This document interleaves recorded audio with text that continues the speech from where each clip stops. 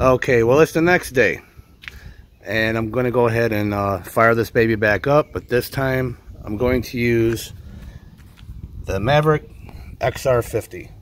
This one here is brand new in the box. I'm going to go ahead and set all 4 of them in there just to monitor the pit. And as you can see, it didn't do a bad job. I mean, it's nice and dark on all the steel, on the main chamber anyway. The racks are looking pretty good. They'll darken up as I cook. Walking around here, you'll see that I added 9 splits. I'm going to start with 9 splits. I think that's going to be ideal for this chamber. Okay, everybody. I'm going to kind of get you guys a look at the gauges here. This is on the smoker side. The other side is the rotisserie, as you can see there. So I just want to look at these gauges here. I mean, they're pretty close, you know, they're running fairly even. In the center, these here are the top middle, and these here are at the very bottom rack. So I'm kind of gauging what I got going on here. And so far, I mean, I think that if I'm going to run this pit, of course, the meat's going to change everything, but I'm running around 250-ish around the board there. As long as I keep my gauges about right there, I'll be fine. So let's go ahead and go around to the rotisserie side and see what's going on. The warmer buttons here, they're running fairly even, as you can see here. Here, I have it completely closed. I did have it open when I fired it up. The top stacks are wide open on the warming boxes. Over here, same thing. This side's running a little bit hotter. That would be why. Again, top stack open, bottom damper closed. Let me come over here to the rotisserie side. I do not have the rotisserie motor running because I have my temp probes in there. As you can see, what is that? 225, 225. Let's see, yeah, about 225, and just a hair over 225, which is fine because that's gonna be spinning anyway. See if I can get you guys in here. So as you can see, it's not, you know, what, about 20-something degrees or so. So yeah, I mean, if I want to run an average of around 250, like you see here across the board, again, just got to keep my gauges at the same about the same spot as the other side. All right. Here I also started out with 9 splits per side when I fired it up. It's been an hour and 20 minutes and I haven't added any sticks yet. When that fire starts to die down, I'll go ahead and just, you know, add a split and just see how it goes. Like I said, I'm still learning it. If you're wondering on the top stacks, the front 2 are closed, and the ones that are closest to us, which is the rear, they're open halfway. And as you can see, you don't see any smoke. It's nice clean fire.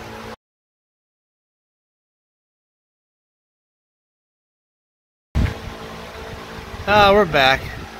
What are the odds of these 2 pits running the same exact temp, just about?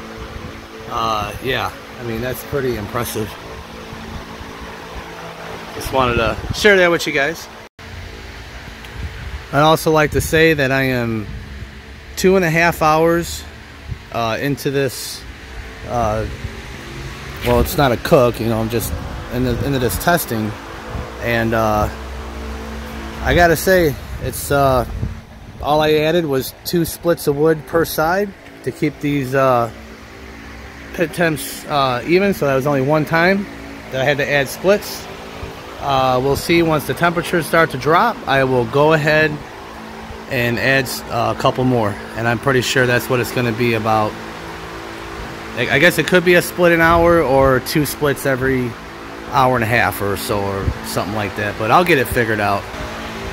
Okay guys, well, they're not running identical. I do apologize. The meters are showing it, but for those of you that want to run 2 of these Maverick XR 50s, is not going to work so close together. So what I'm going to try to do, well, that explains why they're both identical. The one over here on this side is reading different. So what I want to do is pull this one off, and maybe, I don't know, maybe we'll set it here. And I'll put the other one on the opposite side. And maybe we'll get, maybe they'll change. So let me resync. I believe you just press and hold. Okay. Now we're 237, 244, 237, 244. And we are 239, 244, 239, 244. Let's go check the other side. Maybe there's enough metal in there where it'll separate it. So let's go ahead and just resync this one. Okay, lights blinking, so 246, 236. Nope. Let me see here. Resync this one. Oh, that was off. Let's turn it back on. Let's see what we get. Come back over here. 246, 236. No, it keeps picking up the other one. Man, that really sucks, because I need two of these things working, so maybe I need to separate this one entirely. I don't know, guys. I'm gonna have to figure this out. I don't think it's possible to run two of these at a time, and that really blows. I am gonna be very disappointed if or maybe one of you guys can help me out in figuring out how I can use two of these units. Let's see here. Maybe if I power it off, power both of them off here.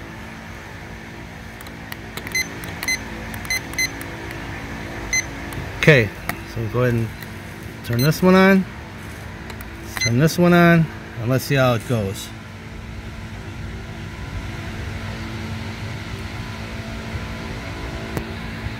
Come on, pick it up.